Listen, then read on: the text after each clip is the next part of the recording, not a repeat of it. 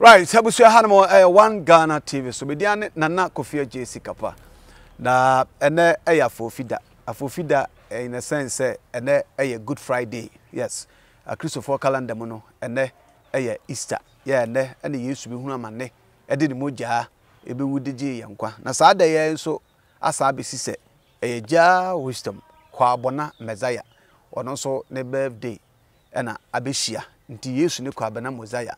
A birthday na kan hwem say gbanyan tie ba behwe say ne ho nsem sitie plus other related issue bi to say ana no Achimota nkwada bi anya school mu kwan omo grades mo yi 10 ne 6 once ne ade afede ekodu school I see twa rasta ni na ansa na ya jewom because it's against the rules and regulations of the school ebe ye de gba and ye share JAH Wisdom ono so be father of the Rastafarians and one of the fathers of Rastafarians. Send an MSCT.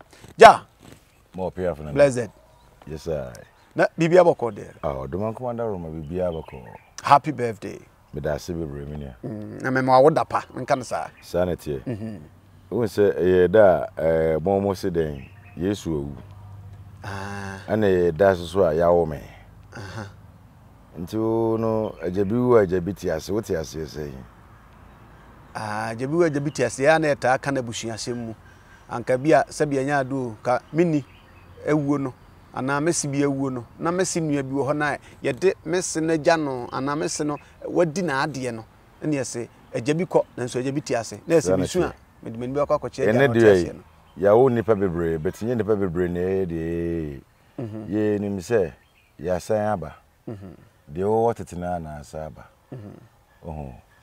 ana mika sembi se Oduma nkuma akonya na wasa asi we su na David tina so no e ma Solomon betna so ya chemu 9 no yes ba ko ye Asante ba ko ye Ethiopia ba ko ye Mali na ba ko ye Sudan tuka bo mana ho nyame ani monyam nti se enne edua Moses se Yesu awu a Yesu no wasu wunsu ye nsu ye hwe eno ne ye nkrofo bi emo ensem ba mi nsu nchese bi mo ansu sabra owo nkofo bi sunye ti mensu kra na obi asu omo sunye no ma yi no se me fan se bia ofri moja bi mo moja na ofri me no eno na wo so odwene ho wona nanom won se wo no ofri obi moja ma ye wona na wona nano me fan se yo papa achi ana wona nanom achi ana ye nto aso ana ba bedru so nti moja bi na ayeden ana ujem ti moja mu asem ne yekan na yesi ni se odoma nkoma so wo na busua wa asase wezu enye Israel for ekase Israel eno an ye nyina okay eno an ye nyina hefo eno an ye nyina asantefo di mu akotene san konya na mebobo mu di nyina aka mu boma na Israel ododo na ye ka no nko ne ye bomba ako eno ntini nya David akonya ana Solomon bedi ana abrofo ya na ye bekon ya odiase me mfa ne se Roman for ne Greece for ne ho amo omo nyina na ebekon na what you say Syria for no na ye dwane ba to ba bia yeti eni ba bi odoma nkomande ama ye west no awie pie fra pie ye kokoto atoye nti ha ana odi ebego so I will gather you from the east and set up in the west nti ha na odoma nkoma wo ye ne onyankopon na ti from beginning ti enyi obi nsem nni ye giya nsem ne di. Okay. Nti so obi ewu ya wo obi. Okay. Obi anko obi ma. Me na nwu anka me wo fama me dia de ma me so ma me dia de. Me bo ana. Sabe nto aso. Ana me so me gidi say Yesu na omo kana asem nyina yeah sorry. Be bedroom re be na afra be before so start o mo atwere o mo aso nsem. Enne be ye enije. E bedroom re bi no. Sabe nyama. Na se wo twere ho nsem a wo ka nyina do broni ka na se intrensem no. One twere sa twere sem ne bre o. Our more different versions. Not that I come a busham, then I come a busham, the Nubian can a busham, the Sedebe, so betimenia, New Testament, the Old Testament. Meboa. And no, my dad, I assassin a school here. When I know school and no Musa for dying, they be a make us some way. Then I ye the old man come on a dema, and I ye the and so cry, or cry be I know a shebre. Until I didn't know for the JAH who I said before my abroad for no moon. What is it? Okay. Nisa bro footing me for no mum because yes you a specific what race. I say me for the God mu wa no. obetimi hu yellow flower, obetimi hu purple flower, pink flower. But sa flowers here wo ni nyina no obi a flower. But in pink, those are kind zebia or some butch and purple flower. Na eze nye bibia nti na ono anya kwan o kasa asem nti emredu se wo si hu nipa kra ye ne ya bakosem ne amamre nsem ene ya namonse de na nanom fa so edi ye ma omo no no na wo si fa so because nya meduru abro ne nya ma meduru ha no nye wo gold ye gold ye nkonye de gold ye bibia be ne kra wotimi hu biem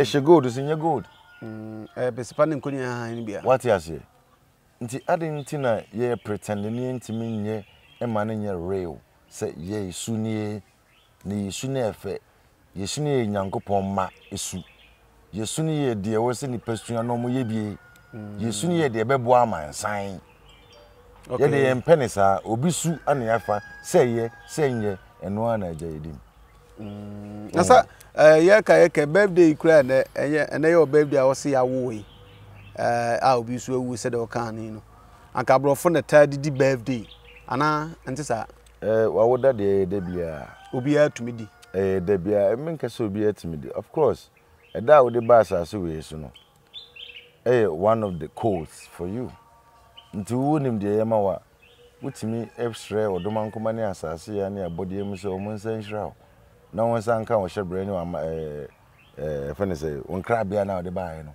what does it enya de foforo bia na ebusa obia no you on a plan, you on a mission. They also say how the bus as we is na di akire. Nti saada no ye sre se ampa se ayra kra na omontwen so ampa mesi saa kwan ne so. Ye de kaka da ye de bus as we so. O bus as we so dey na ba ba ye. Wo adwuma bia ba ye. Nti saada se no me de kaka de e wo se me was as we so ye. Nti me sre odomankoma esra abodie mu se den nyansa ene normal ahwintanyi na omo na na di nsre me.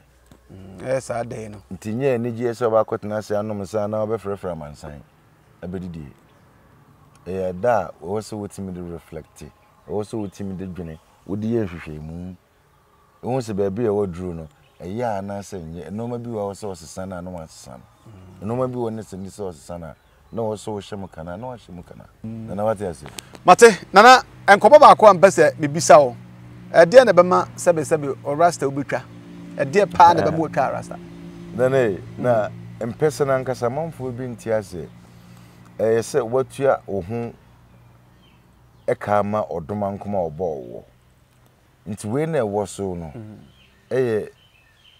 symbol a onyankopon ne dia mawo nyi woni pa o enwi efren yekoto dabi yegumitrism kokoboro yi dabi fake say nye fake natural nti ede ne fuye nye sa na odomankoma bo no so ohun ya ye onwanwa na refuse obi a na betim de no ho auto agba afore ma odomankoma obo so ne asase na ye akomhyefo no omuna na omutrim yetintin no hu omo otim sampa we nyankopon mu akomhyefo ya sre omo saas na tie wa akomfo omo waye omo na ye akomhyefo no benne atradifo ne suma akomfo bebra abam nti ehunu akomfo papa be wa akomfo omo ho omo efritete eno ne Melchizedek order the high order nyeso obeko ba ebi ni anwene bibia ma na begusu na atwamoja gusu na yeyi na abo nipa eno ne esuman ba de eso ewo ho efritete ne so de da so nsuo na ye kru na ya de da ho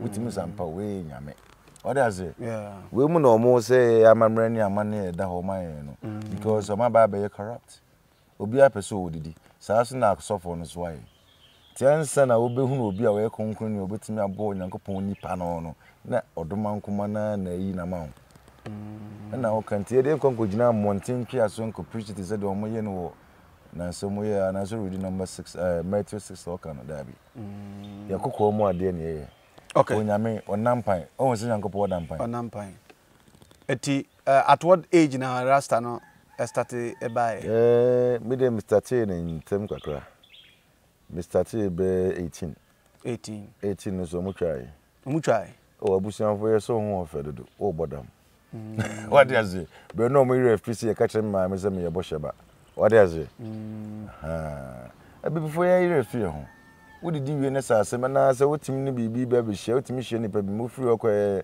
business ni ma bon se refi o yeah nti ye ma mem ne ye no be papa mo na o mo de o mo da so kai sa ampa se ne kan fa ho na se ni se be ho nya so be da na di ko so ye wajuma na ho nya what I say it na and now they say issue ba ko a abedo apaso ye nkoda bi a omo Rastafarians bi ma ya omo so ye rastas ti omo ko Achimota School no Achimota School so omo emra kire say ye nye rastafo e school mu hon mo ababe de JAH azumi say na the father of the said Rastafarians na wan so ye rasta ni bia anka what will be your reaction because ababe public here I entokwa between the school government and some society groups oh areho enim dia man nim ntina na areho na he mitrim wi ahun eto suntu dia eye obone ye na be yo ya se woni bie ana me boa se ebia na obi anka wan se man chiro ntina woni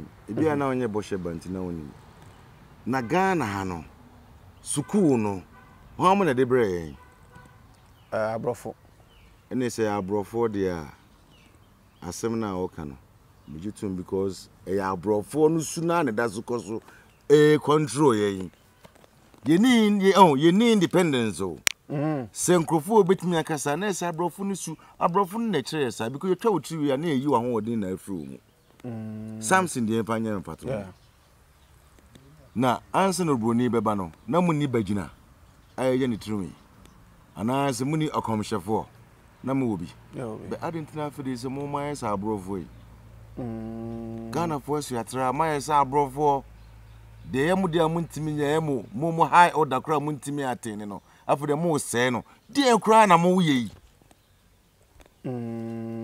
na re se ko school na kire se bia wo nim de ana se ana friend se bia wani ate abrofo no school mo de bre mo no e ma wo ye nko o wudi obroni bi achi what does it ano broni so wudi na chi a wontimi ma me master the time on na master e won Oxford University o de wo so wo chiro no won chiro eduru abosom sem na ono wo ka che na kwala na won kan chiro sa courses no ana classes na ma wo ma bi what does it o be hwe na abosom sem ade ye som boy betime kaka bu ma betime da ye no ma no mukobi da bia mukobi ti Ghana obetime won se obi ya de na se efuni fie bosom woni fie na ebo na o ma ne sa nyansa ene hunhunu na o de ye bibi eba se bi si school no so se e wo mra ti e mra dia there be na school na e wo mra no school bia wo mra ana se school ni e school special school bia na che Achimota de kame se obi asisu opese na dodo na nipa dodo na adwene ne se ne bako school bia na so no so na ne oho omu ya so mabaka ni university ana mbe ko Legon well that no matimi aye hwe ya yesu atra maame na o kasa no maame no na dwunuma bie wa abrofo akwan so be na dwunuma mie wo no ane ho what you say really ene de ahye ne ono ane masters colonial masters no akwan no so but nye ono ane liberation so wonim ono ane wonim no Obiswaka, she's operating under rules and regulations of the Ghana rights. Education Service. No, not Ghana Education Service. Ghana Education Service what? Where did that evolve from? If it's not a white man's culture. Well, that should be. Culture center na emufie moko homre do say. When you come in Kentu sakoye cabin, moko hodo do say. Nana no mabi wani say ka. Science amwe nyina matimi aye plane. Muntimi nye plan because we dey abrofo na chi omo mamunye no mo so eye we mu aye obrofo enhye so na no mo dey ahye amanfo bim maame no me friend Mr Tom anaze Madam Tom anaze Mr Tom we mu na omo te abrofo slave masters ni fie a omo bo bibifo no we mu na omo control mo kro mo trimo odin cha abrofo na angasa yeah okay ko we jejone na mane di post ni di onwene ehun se we ye miame de but Obiswaka say na so wanyen so asebe na adwuma baba because wa famra na nto ba bia da be emra no ye hihye ma Ghana for ma ye hihye ntia Ghana for ma what you say won si hihye emra etia Ghana for ma ne mpese ne kire sen wa bodam kire say o de mpese be school mu ho o de mpese be school mu asante ya etie hwan na jiska jokofisi ya man confirm na chi ene on pa tu free ha Mon free uncle. Nana ebi o do we there. Mon too free uncle. Ne entrance ne nsum ye bosom. On pempesa free akọ. Mon pa o mon free Kumasi mamu uncle. De musi Ghana ye mo de Kumasi mon free uncle. Tinanka wo na aye papa na kwa amanfo hu se papa no overreact sa na bi adwene ye wo. Overreact saying apart from papa no. So How many times na police for gina me because of my percentage. Eh ade cause wo amai mu. Eh wan cause ko mu gina. Oh na jai. Yenye hunni. How many times na police for whom you was here search me because I have a dreadlocks. Answer na chiro mu zampa we your commission for oh na misro. Nana what? Nana ye kun ye ho. Ye kun ye ho. Me say ni pe unya from Mr. Tom. Abrofre de adwuma na show mo nsa na omo ye. What does it? Ana omo ku omo a commission for. Omo na eku omo a commission for. Now how long would they know? Sound realize it. When would they realize it? Mo ye tete wo omo adache. Omo betimi abebu oman no. Na mo say o me. Rollins is a Rasta man o. Kwame Nkrumah is a Rasta man o. Na enwine ngusu na man ho. Selassie is a Rasta man o. Mugabe is a Rasta man. You can Rasta man tells you. Freedom fighter. To liberate you from the white colonial rules. So, tinane sasade ani anka muntwa mutiri na nie hu se o ya Rasta o wadwene na nka utiri ntwa wutiri ni say. Ntwa Rasta. You beka convince bebre. Ko yeso okokwa na wachichire si ombe so mbehu. Di madam no hwedi no say. Krache to yin me hwade to. Opru mu say am JAH Rasta dey. Baby a wo ka no. Abrofo bi so o so omo so ayden. Omo so. Aha ho na ka membe. Nti ade ntino broni aye mpese de wagene no bebi. Nti na me se motamu amu. Mo culture ne mo bibi am mpe. Amane mani mu de na ye mo fe. Mo ni mo guase. Ahimfio ene parliament zo mu gina amoko. Mo amo kire se mu di o man ni mi ya kire. Mo wona mo ba po anase moko. Papa. Okay. Nana junu yo dobroni di bebre o man mu nyina anye man. Ebi nye mayen. Ni nyina anye mayen. School yi. Ni nyina. Na school am kwa mu kwei. Enye civil servant. Civil servant so anya adwuma. What? You are servant? Servant. Then stop it. From slave to servant. So when are you going to be fucking master? That's so free. Akwama by your sonfo. It's a fucking waste of time. Mummy and Frankola magazine for no. Mummy and Pasha as I can see. Na ye shishini, baby and Kola on Peso me magazine, Jumano, and all my cars name for Mukugo. O mon Peso Mudon, Yencho Mwado, o mon Peso Mukopon, Yencho Morning dear. What does it? Say no was to be uncredited or mine. Na the muya momana yen sakum, and it's our dear yen that shouldn't be. Okay. And only I'm a trying Rasta and come at Ramazzi Majma. No, Cocuchar Rasta and Rasta, and what does that have to do with your education? I don't know who trim the down at the mammy trim. Okay. Mammy, the mouse, I'm not the room.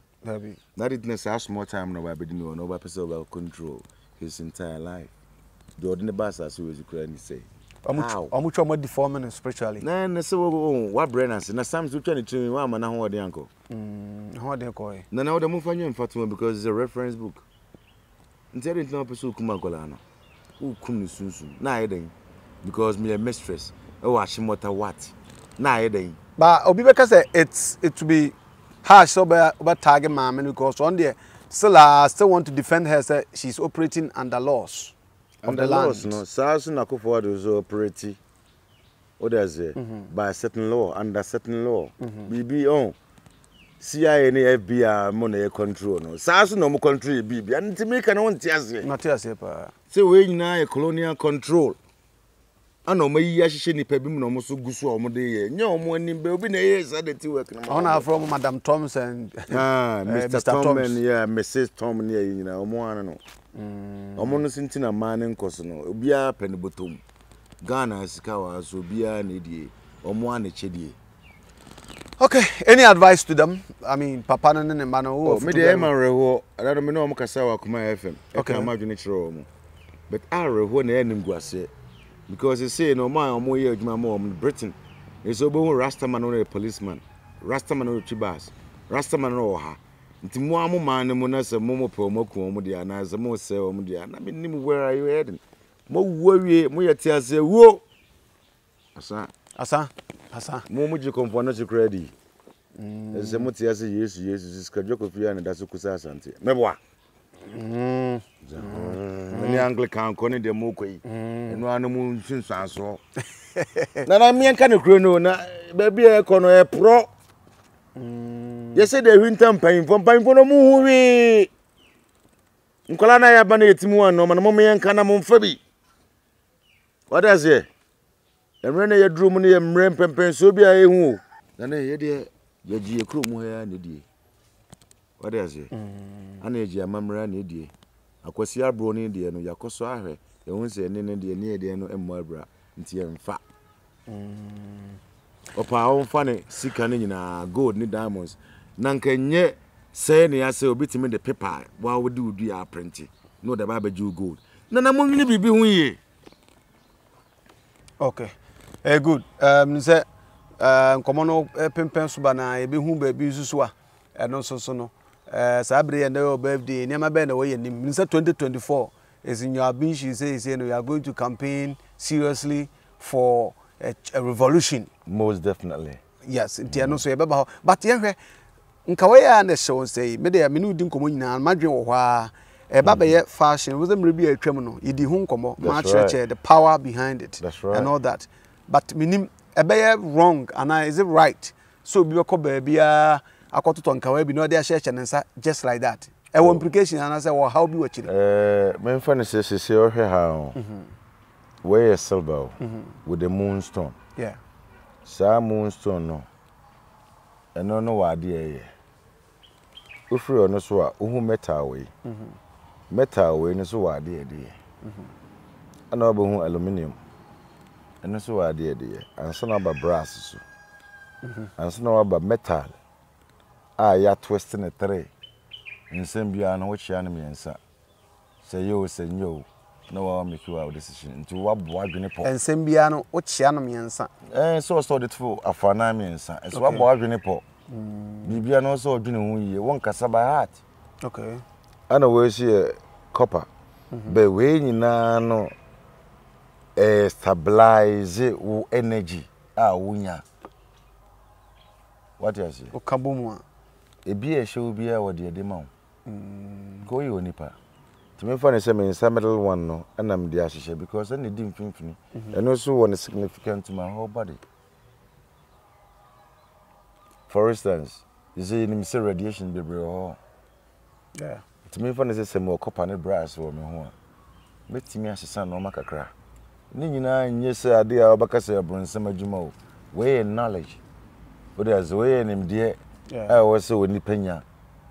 Nke den nka Moses de ko bro wo si o say amanfo he na what is no menya nkwa so we bibi ne si ho I say wo si Timothy ya ho ase ne jai Moses Abraham because ya ni mo ahefo mu ne Moses ne no mo kan na boso nsem nyina nya Moses mu na Moses no so am be from free Egypt nti dia de sua be na Moses beti natural na bibia free Moses the law giver meboa. Yeah.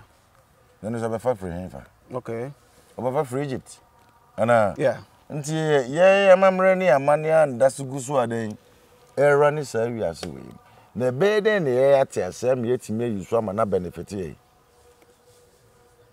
Ti say ye nkoa. Yama ebi mo take sa code no from Egypt no mu yusu against ye. Yeah to me. Okay. Oh. Yeah. Yeah to me. Na wonim wa wotumi na so be fa against wa me no free say papa enya papa. Okay. No abeni no an is rings you won nyina no stones was so be playing a role. Okay. You say for fashion. Okay. Internet say enye so bi be kwakoto rings na chance say or the ball life keka na. Dabi. Sa enye life keka. Na ring crowd ya say. Okay, ring as ring no say around. Yeah. And no nyina kire serpent or biting the tail or cut the tail. The circle and no money didn't rings. Naka rings cried, it means different thing. Into wedding, you know, me in an urban some show or mokawa. Hey, the bonicho or mono. And yes, I net here. Yen sharing cake. Our Remo one show, our Brunne, the bro, Brunin is no believe in Luciferianism. Nto no court no secret no the man na odi akire. Or wa or can it tell? What can it tell? Yeah. Ne dinya ring. Ne dinya ring. Kanko no. Na so sa dia wa entina me sin nye kwa nti we na ehye me nsa no. Owo so chine owo so ekire knowledge. Okay. Owo gina ma knowledge. Yes, because owo nye bone te say de ye kasa owo ye bone. Sa Na kan hu pharaohs anka owo da omani because nipa bia otu bia owo mu. Sa Ade wasro. Owo mu. Bintro bia owo. Owe. Efru oto ase ho na eba, o spinal cord na ba be su pan yangle ne owo. Okay. And nti na onya third eye. For that is the reason. That's right. Nti obi amu bi wo mu. Ana nipa so hu omo asase we no obi represent aboa bi. Okay. Zodiac sign mebwa. Yeah, well, me fun is from January to December. You we so your fish, you so your punchy, you we so your aquarium. What is it? Yeah. Obroni dia kra me fun say no ne ye mu dia o. Latin for the Rome for no mo dia mebwa. Na so dia say. To or represent aboa ben. Me. Tell be me pija, tell be me pi ogwama. Nti mo mi ne wo mu. Time bia me bia de me ba mu na no ho adwuma na me. But you say nipa bia gina ho maboa bi. Ti wo no say ye hwe yi pa no so wani bere a oba se jata buru pa nani abere. That's right. Sana mi ka mi hu. What do my third eye? Okay. Ma men ka se mi zanchro. Eda obepie so ogwama no wote se ojata. Okay. Eda obepie so ojata no wote se ogwama. What does it? And you see a mystery. Nti ono nko na wo sa two signs no. Oba be yo ogwama no oba be yo jata. Oba yo jata no oba yo ogwama. One oba yo ogwama no oba yo jata. Oba yo jata no oba yo ogwama. Hwan? Say Hamashia asem na okay. David asem na okay. Solomon asem na. Hamashia here. Nti da obepie lion no. Obrane ho asete se dey. Ogwama. No, adobe piece of grammar no. Or it's a lion. That's right. So what you say? Nti mo bi na ye kan ye ho e de no ma. She say me ba na ogwama no. Me ye ojata akoma. Na da me ba ojata no so no we say me ye dey. Ba na ogwama akoma. That time we any bring something my bon odwan ram. Yeah. But ojata akoma. What is it? What I say pa. Ntina ni so hye no. Oh no. Yensa we, yensa wo yi. Akamfo ta aka ensa tean nyina anya pe. Piafo. Ensa ye wo yi. Ebia wo ring e wo so de hye so ana. Sanity. Go we ni a middle one. Bibi e wo mfinfini bia holy. We so we ni this yo. O de we sit down kra na hwe ni shape na de wo mfinfini wo ne kosoro you raising high. Esaji no ma bia de ye higher no. Eno no de kan ji bibi ansa. But the mesabawa de we ne bedi kan wa ansa na dru ba. Kuti won na hia reinforcement. Adese ni nyina ye nyansa. Se mebo poso me hia kokromoti nti kokromoti na wo se medwene wo se so bibi mu yi. Ade ni nyina ye common sense onyankopon wa na odoma nkomade ama obi awu mu. Obi ntimi nsesa no. Mo na mredu se wo se modwene. Wo se modwene mabodiem mamamre mo manem no ma se fata mo se wo se mo ye na wo se mo ye na mugya ho na mani no ma no. Sanity. Okay. Eti apart from we no leader no. Ye ware nso a abrofo mu no ana no on the catcher so ware o. And I make catcher a ring na so fanya bibia men fan shempa mo life. Enye life ne de bo. ABB. So bo won say high priest honest one who's a brass plate and as a copper plate but the name na stones bo boso nya agro no didi because Agyapong e de stones when e dey asase fapem the foundation of asase we it is no sa no ma fefe nti se bi wo ho so hu sampa abodie mu na wo uji abodie mu di high science ni nyina significant ni nyina wo me fa ne say effects on you either is a positive effect or negative effect but that now we when Saturday na hokwa also won sampa bibi kan wa ma omu yedu adenti na wo hye mpaboa adenti na wo hye atade adenti na wo hye no ma bi but of course you refuse to say ensa so hye bibi. Okay. Yensa we so what does it represent? When saketu ano in terms of wearing a ring here ensa we na no so kokromoto no kokromoto no nyina so ensa ma yeka fa omu nsa hu nyina na ya de ewo mu ana so hu so nsa we ye ya wo so hu sampa ida se wo kidney na obibi sa na onan so aso nyina tie but de mi hu ni se odoma nkoma no suru we si boy no they are very special what does it yeah share wo na e wo no te se wo branches dua branches and wo nan so want to say the heavy but where there is connected to the gravity to the mother earth what does it nti timma wo gina timma ye no ma bebre nti onipa da se no te se nipa dua onipa dua wo te se dua te se nipa dua dua te se nipa dua nipa dua te se dua we are very rhythmic that's right sa kwa de hwe no anwia ebi hu ana for the rap in fact de betin waso be 2 weeks na ne dida hwe no anfa kwa rap bia dua nyina ye nkola dua te se dua wow fantastic we are one rhythm fantastic some of the kawasha me ha ede adwene ma anamfa za wokwa de bi hye ho ede wami on sawe what does it represent na nyina ye reinforcement se wa ho odin mu what does it or reinforce our energy okay because for protection and I say for what protection o sedeyo so weto so success o sedeyo it's up to you you know what you lacking and you know what you want oh and then you be asking the share stones were just to be a high priest no because we mun the 12 stones you be an share which is a high priest no oba o shenkawa that be shenkawa won ti ase into won shenkawa school na me kwa okobi that be into won ti ase into na o she no me dia me to a high priest na se wa hu na obehu ne sen bi kwa bana mozaya kwa abona mezaya eti ebi wogidie bi se sa ensa we so obi di shadia na ofiri ku bi entity bi fraternity bi nana o jina wo ye moja ofiku ofira bushia bi ntende ka me ya na me nsheda mfa mani nko so be pay freemason for freemason o be pay illuminator for illuminati me tuo me obosomfo da bia me ka tuntimi mfa illuminati nsusume na ntimi mfa freemason nsusume what does it bibia me ka nyina me ka freemason nanu moja na de show mani munyam because me nko nkotontum obi fofora me mfa ne se minnim na mamre na mane ebi kra me de na metim no aba be fa okoko polishing because we free them to become free masons but who is the master mason and then ya dance me na nanu de dika si dan nana others ye abakosem no that's right we so dance ni na si dan na obi anya rent ye na free abrofo no mam ko free mason why do I have to become a free mason I am a master mason so me na nanu no omoye no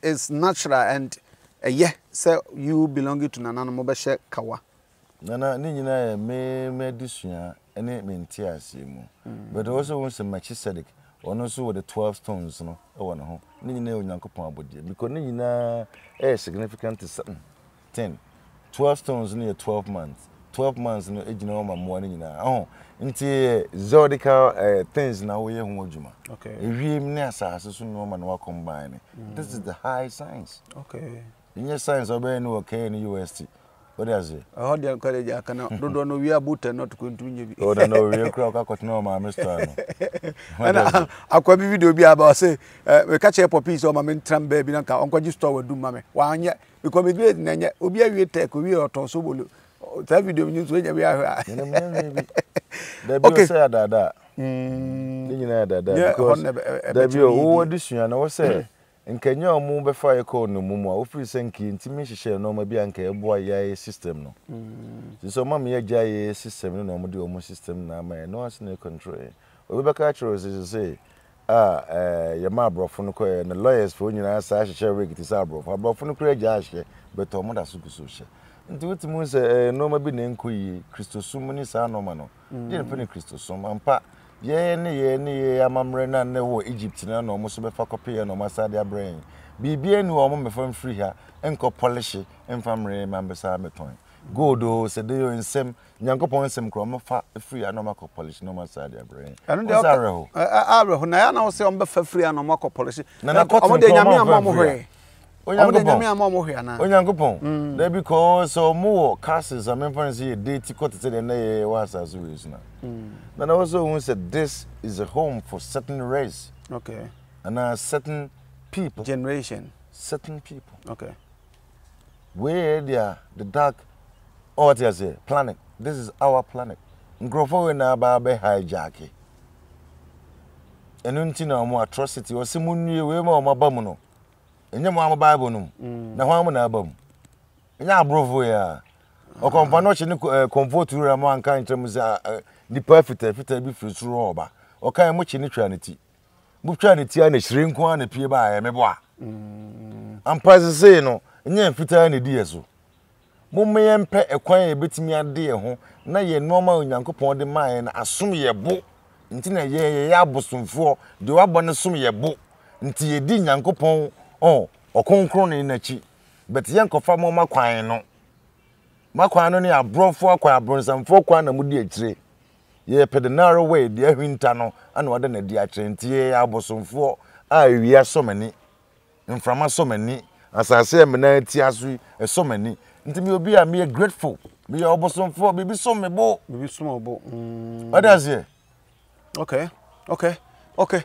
because I make house hanu one Ghana TV when JAH Wisdom kwabona Messiah the birthday boy the me kata man obetumi abo Black Star ibi go ready the place ibi game mo church mu twala tane ade obetumi abo na me bobo pa be me dwene ho a me hu sampa omudi ka bo difo bi ti ball e wo mo bible na mjabo na say I don't know we entertaining ni pa bi mu o hwe wi asne sinya mi amie bibi so ankyere o hu obi esu shro bo nsa pe de waka hye because utimu say woda chombo difo bi ti ball ntina ma oja na utimu say woda mwa kabre mu de omde man na say ya pratete me hu nyankopon akwan obi ama ne ho so ntade shem obi ama ho so on scholastic standard obi ama ne ho so bibi kakra nya media ma no nanka yesenka no ne yakukuwa mu ade because ye woni onyankopon ntamade nti nyankopon chawade a wo so praise no okukuwa mu enu so no kra ye praise no kra you shouldn't be proud of it also masa won susu ni nyina e between woni nyankopon no otime hu sampa wo so sa hye wo ma na kakra bi ba de opeso de ya ayesem woni kakabe nsem wonu aso ene ye ma bebreo Tumrika ko Escafo Herbal Center for asoye na kokoje edu papa nanom omo no unbelieve omugide nyina akwese na na kwa abona Messiah unbelieve ye niama a odoma nkomade a che wasase isu to omo de Ghana haban inuntri kraman something na fe enduanua na akeka bom omo de ayedu be friend Escafo gentleman capsules na no say the dance e banya semkuma opia no bi yes obi obanum bi asu di ho dance sampa fu na ntampa che so gina so a se referee nya bo abe say krr why sem na bi otia na agye ai onya ti abe say kri mudonyame ba boss style bi wani mu na so se fu na ntino wa bo awi ti Escafo gentleman capsules no waje so fu na nti ye wi ama no so de ho ye no so ma na ya ma anti capsules no so de ye de obo ade ni peya na asiesi ho no mo se be yi sebe wa ya ase niam bone ma wo tietie mu bosom be so na obi ahu se eh ma me koba Chris em se bosom ya so adan ya se no want se akuya tietie na se do ya calendar areho sempa enti bomade ko herbal shop bi e be wo okọ akọkọ bi na aka se obi semu ya wo kan aha semu ya wo kan ya me de pa dia he no se wo se omo ye nuro no de omo yisu no yeah nti won se de oduma nkomade mai ha na no aso ne boai nti ade nti na yempe bibia won de oduma nkomade mai de ye din ye bibia nti se mradu se wo se fa bibi ti se nsu ye de da ye matemu nyina ye nsu ye betu su kroma na betu ye se nsu ye ane anum ni de sperm de ye bibia de awo de adware de se no ma de di mu a nti mesra mu ni mu nsuo ni ye immortals o mu ni anyame no ade bi e hu no we onyame because we na nyankopon no omo bo nipa no de nsuo ni ma yen se yenom ni nyankwa nsuo se galamsey se no abrofo yi the good ni cry sade anka wasas what did na osi yi ense se yi o sa hyeho ye de yana na first pa na de rings ni no ma bia na ampa ayen for the CS o mo you see ye so na omo nya bi di CS say no Moses say no omo yi omo di bia ye phone be phone no first pa na ye abosom ye the good ni bi shema ampa obosom no gina o ma telephone pass information that's right obosom bia ye telephone dia ye hihye na mugu amobu na bomfia na nye no ne ye o eno ne telephone esi ho a wo de kasa kire odoma nkoma wo de kasa kire asase ya wo de kasa kire awia from ani bibia wabo I don't know so because it's not out of coverage area wo frɛ odoma nkoma wo saa de ne so eba amount for the electricity na be charge your phone. Electricity is devil, is Satan. Be mun tiase. Electricity is devil. Yeah, is Satan. because it's energy or more. Oh, ekum. No ma be bre say. Omunim. What does it? The nipa edi aye na manaba be Satan sanity. First pa na kania o. Be ye ne Bob nyina o Egypt o. Ye no ma be bre copper ye ne dika use my man for do. Nti menka say ye bi da. Ye bi da. What does it? Kuma electricity community office say Satan. There be na so him out in the light na de bro no nyina. Oh, it's a light, light mum you know. The natural light is the sun. Light, yeah. An artificial light is Satan. Na make it true because you anyame you know, Nyankopon no bring some. Sa na bibiate. We have 10 things on the planet or in the universe. Positive and negative. Okay. Nti bibia Onyankopon e bia na abrofo no so hwe so replicate and as duplicate. What does it? Okay. Sa na China for so be on so be we are west na omo na omo so atwa omo. Nti yesi yemfa ye de na yesi mfa ntwa obia. Bibia ko na chi o. Ensuo some I think a very sensitive issue nkofo bebre ni beje mo pass wakase ye ni ensuo ni. In fact, you nkofo bi ko omo to mo so say ye ensuo omo bo ho da robro ni beka advocate for our rivers and those things. Enye sa kasa keskeke. So mbetana so omo kasa da bi. Omo ben ensuo na osem na omo kasa. Na mo de adwuma bi show omo nsa. Oh, ye wakwa e fa so ye adwuma bi ya. Wakasa wo kan radio si de apedi anansa mo nyame ho nya. Omo ti ben ensuo na omo sensu na wo se kasa tro omo no mu de nua na omo protect ensuo. Ro bet na onko ade you have to fucking protect the water. So betra be ensuo de so to dua bi e cover ensuo. Ni say usu weji ba koto ensuo no. Ni say wo sensu because ye borrow ene me no num ensuo no. Dash me no nana na ba be no na agata no mo nya bia na akoba ne sen no. Ni ekoya na se ba yi. Ni so ye betu nyina no mfom ensuo. What does it? A ban is saying after the insurance crowd to me no be my discipline akoto den. Sachet water. Is that not case? Insure na free now you buying water. Nana mo hini you. Metiasi o da. Bedru baby so na from asomoto. And they see akasa mon kata ma when the next minute no bon see a boom from na guntuom. Okoto ansa na o de api. Etu ahwe no. Mon kasa mutru an se be ma yibone o. Nana eho nyina metiasi o but in order to clear amount for adwene mo no. Ensuo they are our gods. Say the altar kan. Na den na sabia nya do nana mo animu a ne wanimu a ensuo ne da ho. Galamsey for China for the machine abesim. Ye say suyi. Tumi e wo nsuo mu tumi say sankom machine kan nyanka dwira nanka bibia dwirga. Oh. Okay. Bibia hu no wiase bia is controlled by wo nsusu. Tini ya media show nsa. Na sensuring da na say bo na say won kan wan asema ofri say fansuo no. Wo na wo say ho. Okay, say ya wa say ho. The one because ni reflection e wo nti na nsuo we wa. Enye nti na awia we wa. Nka wodua de na nka awia mpia nka betimi anyini. Dabi. Wodua de na mfansuo ngu say betimi anyini. Abida. Nti de odoma nkoma bo ya ansa na obo nipa onim so nipa behia na obo agu ho. Na de nti na ye say no ne asay ho. Tie no se bo ho man. See for plane ko wi ni spray chemicals no obi ahom no owu a. Enye ya ne asay ho. Ye ne asay ho. So ndo abom from a papa na mo wi. Wo so onye bibia fu problem. Wa wutimi oso ohwe ni yi na wo na wa so na wo say no.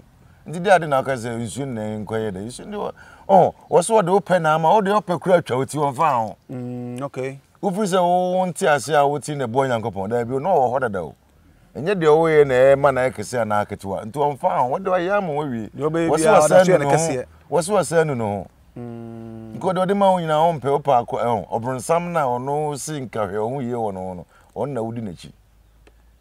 What does it? Agyapade unma agyapade ene sa ase ni nsuo ne fo na agyapade o. Yeah.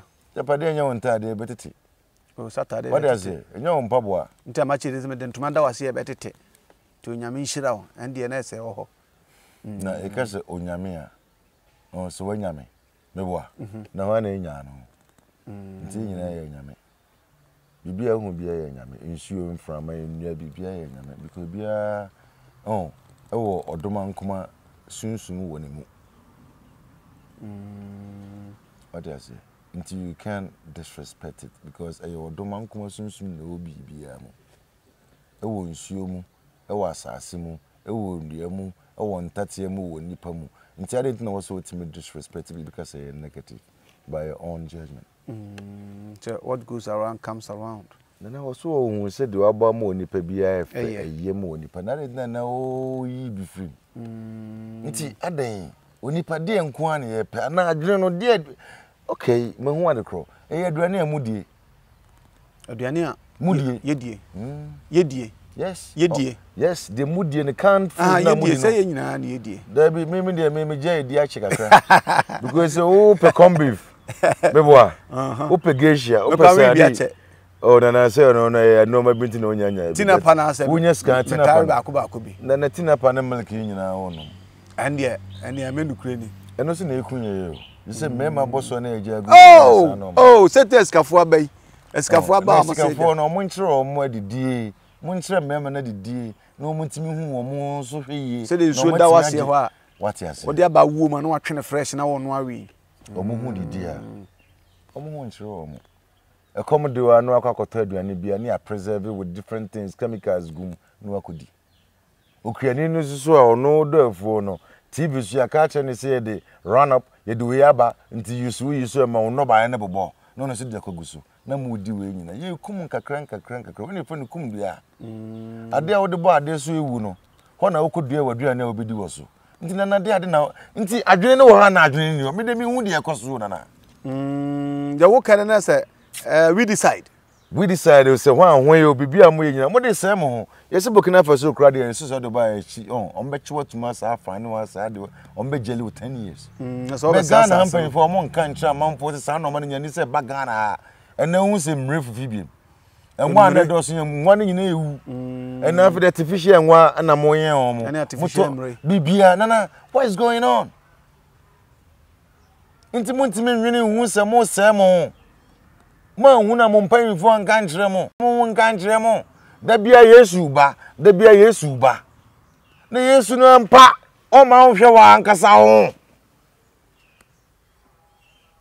so obampo e wo so hwe ho so oba wo so hwe ba bia ogina nsa se de edi hwe won na hwe ni ya na so se o master ba de odija no ba be hwe se wa ye ni ya na onye ni ye nti oba de ade na wo so aye no ba bia oti odi hia no wo de ogini di o me de mejimina nan mu na edi because when we said one separate time he was one of my great grandfathers no onye obroni we bibini a no wo akukudro okuntokwa others say na so beka ebi ewuni akukudro wontimi nka because we are saying nyina one we are connected to God because I mean friend God is gold otaka enu ntina manfo mpese obi hu no because mpese ombe wi akonto ma wani ba won obo hu se no ne wo spirit nto ombe se no wo beji wa de dey say God no ma na free o na mama mani na ho because kajoko fi no we den enye gold yeah good ana me boa nti mkase onyankopon ye gold as say it makes a lot of sense na ye nkasa ko e fi nyansa na editi ye ni professors ni lectures ni share mutumu sampa they need lecturing because what they've been taught is somewhere wrong and they've been busting around that nti se o menuma gu ase won say school no ye nkobiem asoro no ye mpebiem tigare ho na ebeko se kodwantwi na nye sabe kodwo kan muti na se kwa me nkrume sane anasa amanfo ababa be kasa be tambia rasafo kasa muntie maya homa so mon komshefo ne baba kasa chirema muntie kodwantwi mu nyina tu afuto mu nyina ya komshefo o mon kasa chirema kodwantwi nya komshefo mu ne komse ni anka de bia wasana sa nsema o kan ni nyina nya na womi nana mo hwe bibi obi mfiri ba bi ma meka chirema ye mo amu munyi mo amu ni ba munyi mo ni mo twen obi a obefiri ba bi aba so enye possible won obi a ya won na obeba sa so wezu ya won na obeba sa so yeah ya won obi oba won hu a obeko me nya na free asase wezu ko ekwa me na be so free asase wezu ko ana brasa asase wezu trust am chese obi free asase ko ya eno na nei eno no omo kan se me na achiro Semen fan se be interdimensional beings na be fa no ko ya ofisi nkwa na etisa na mkase we ne ye dia ba obi so woni dia o ba bi what does it ampa ebi mo travel with their spirit to different dimensions. Yeah. Astral. Because the who ni say way and away. E who dey need 2 dimensions. Obi what 3rd, 4th, 5th dimensions. And on na ye see you a yetimu sample yetimu ko kan bibi free ho. No. And on school ananka wo say yakoni chechire me yehu saa kwan we so. Enya school a wo kokosuan ya ba ko ya kwa wo bi achi. Wow. One Ghana TV studio gusua de komadu channel e de bra wo JAH Wisdom. Pacho no wisdom no spell na koye no WIS awati. Tini enye WIS X wisdom. Ana pacho onye sa. Z. Z mom yes Z wisdom. There's a whiskey. So we spell whiskey. There be one side brofo no buy no so mka so be a witch. Na so nba kro na ye no mo be omonti ase. What do you say? Yeah. Nti say o ka se ways obi a ye no ma. Nti ase so. Sanity. Nti onyankopon anka se no ma wa ye nyina na mro wadwe no nti ase. One of the biggest wizards. What do you say? We the biggest wizard. Tinyankopon your biggest wizard. That's right. Okay. On the bonade bia, on the yen bia in from manager bitimi kun bitimi na opisi bia he fa no nya sa de we. Yes, and same be hon mo a ye de hunu na say wo kan say wo di papa na tem so na wo kan okore. Da bi no kure na wo kan. Na o ti wo betu akase God is wizard. Usro. Da bi na kase wizard kure nya bone o. Amonfo na aka ma na ba hu. Mbe se bia amonfo so practice wizard no wrongly. Bia na your positive and negative. Negative, okay. You see how it's way. Papa ne bone ni nyina o. You see what do na dream papa. Yeah. Nti ye papa. We na say what do na dream bone amehu. E wa dream bone. Nti I didn't know also usro. This is part of you. This is you. I didn't know also kase no enipa mpende nipa beka ntimenye. You see how ko do pa ko gina bia no so wa hunu friends wa wo shadow. Ana say friends say kan say kra wo ye yim. Osunsun a. Obetime yi na free o. Usro usunsun. Bia beko bia do. Usunsun no usro. Ampa no house na kan ho. It's part of you. What is it? Yeah. Nti be real. Da nwadi. Kan no kra. So we bosomsomfo ni. Nti abodie mu na okaka bom so de ye wo no ma na mo fe no wo say we wizard. Say we choose obro na to say dey no. Be mesum dem say high science sa no kompono chemutie. Na why na uncombining nature to create. Atade she nya cotton. Car ties nya rubber edua ya ho. Nti dia ade na enye from the nature. Nti omu nyina say wizard abrofo na omu ye sa no mo nyina say wizard. But I didn't know more pointy or more hands, fingers at some people. Which is wrong for you. So what me could papa? Now the better to ness or me say to me if I know my swa. Na onye bibi. Oy bibi. Nti I didn't know say no more when na e bone. Ness onipa de wo say wo da. Wo sra na wo da na wo say am sum nyame. Hallelujah. The we say na hwe nyankopon so mesum nyame ntimi da ho. Brother. What does it? Common sense o. Mama yenwene. Mama yenyusu ya adwene ya adwene na ne ya mamre ne amane no. Common sense what can be brother ma Abraham be mo hye ni Agyapong. Abraham ma she was started kasa wa Ghana how many years now?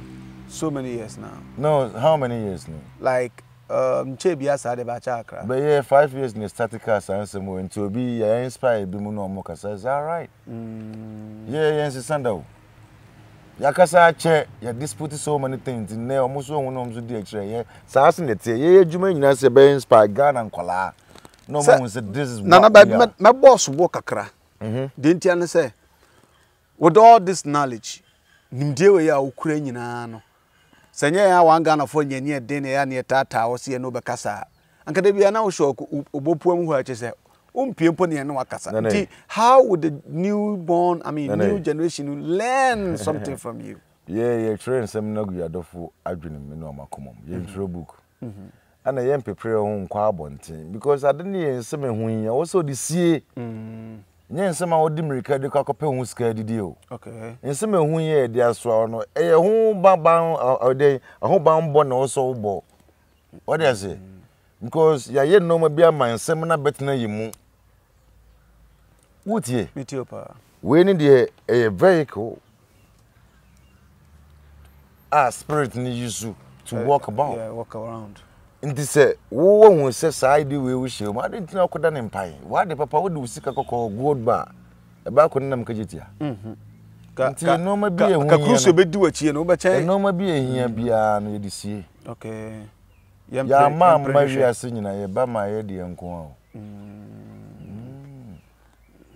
Basa ye di nkomo mi kra na se be nya do me ben wa me tunu di nkomo I'm tapping a lot of knowledge from somehow. You've been blessed, so you've been connected to us. And only a chosen one. So Subenya Sarge no any bit. And what I say? Nana, I know birthday.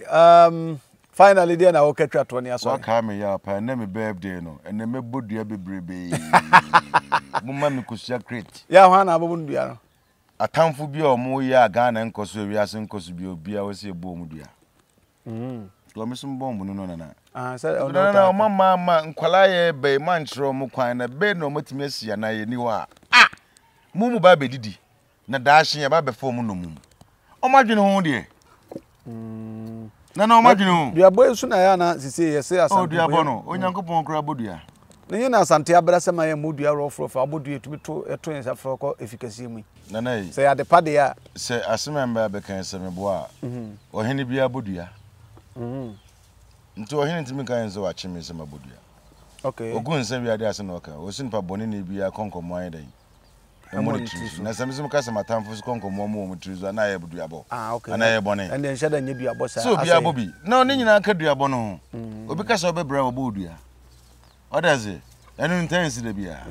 Me hu mani na menya na metimi uza mpankrofo bi wo de ekoye chi na o se started dim kusia na yo. International nya boni. Te na obebe de odim kusia very ho. Na ne de ebi me ka kire me se menya sorry. Na me ya assurance nipa baba. Na so what? Would me matem. I don't do atem. Na menya sorry say, oh sorry, won sorry. Ma sorry. Na de wa sorry na de wat na se wana e panyini. De wa sorry. Di so pese me se me na se me se Roma na. Rome for na. De na pese me se me na se me nkoso obi na. Oh so na. Ti me se me na. Se me na me na no ma na mo yina na me so me yebi. Me bodua. Asem na yire so a odoma nkoma na mkasa kire ni so odoma nkoma. Sa nkrofo o mo ye o man we yi o mo se no onu o mo ni mame. O mo konkomo o mo wutrisu. Boni. Okay. Enye boni. Enye boni. Ana bit ma chimi jedua. Ande e bia na ya nchi de dua. Oh na meko ene senko hini bia so ngunsan. Ana me bo bit ma chimi jedua we hu de ne so nchi. Nchiremu we dem se obi abeti ase. Watamfo de se obi nton sanfan hira na busue ni ende esa. Yebe sorry. Nana number bi wo ha na. Nana number no. Ana manfo ta frefre. Wo ha do. What do I say? But anyway, my mom 055 248 7534. 055 248 7534. Mr. Senyen Simbia Mayhame, the Pacho. Nay, near break. The near dear Digisca, and I say, a foot, but also won't say a time near day. This a wouldn't need in Simbia when you am a Pacho man from Mayhame. But that's it. Oda se odin sembia ehu hia me friend na ade 12 gase na pa cha me yere me nkontimi hu nia menye eskafo e ba for the so ya so se fa komotutwe fa mre ho o se edro a ye de ebre ofiri eskafo e ba na nyina ye krum ha enuan nubuna ne haban ene ye de aye ntikotobi nkanka de dimu akotene pa eskafo gentleman capsules anti capsules we e fu nante ene we abro virgin te abro virgin fu nante be hia dia na je teta tata na se bia e kama de obako bia so pe eskafo product ya omarenga kuku and a whole lot ni nyina ya de a ebeboa na nso apom de atumi asisuo na sipi asita ahanmo ye one Ghana TV so mene nana kwabona mezaya aka JAH WIZDOM ma woda o nti obi a person was sending me bibia through this line okay e be me champagne e be me dwan kra me pe because you are man say home nti bibia ma obi a mo de be bra kokra na mesum de bia bo amanfo bia mo pa bi mra number ni 0552487534 na emfa mo ye amamra ni amane ye nsi shrine ni enwu nananom se ye ntwa moja ni enyi amamra ni amane ni ntum piao ye de besia ya me ado be se hia biem no piaf